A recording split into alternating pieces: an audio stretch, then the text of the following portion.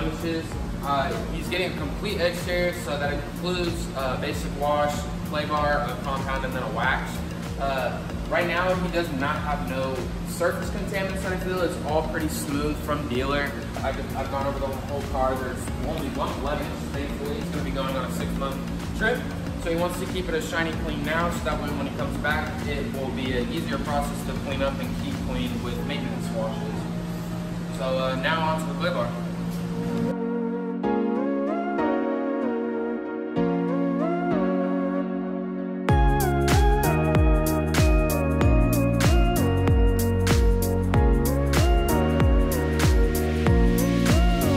So this right here is surface I just clay barred. This is a surface that's not clay barred yet, and you can actually tell when the clay bar is being effective or not by the sound.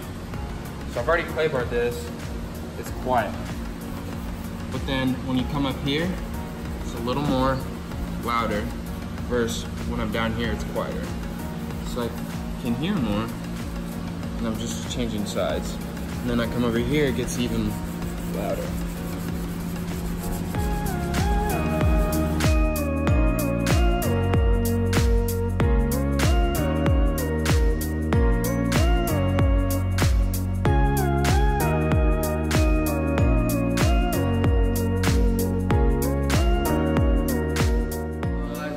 Up the clay bar process with the car to get all the microorganisms off the paint. Now we're going to move on to our one step, which is a compound and a wax mixture.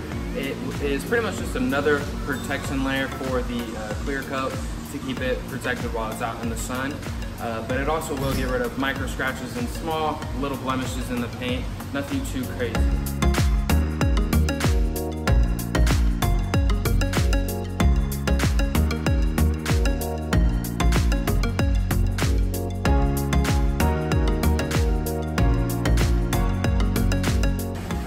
Got going on?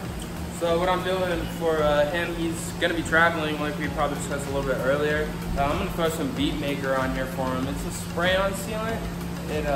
It bonds to the paint and kind of gives it another layer of protection.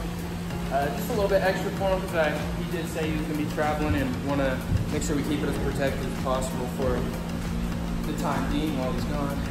That gives better gas mileage too, right?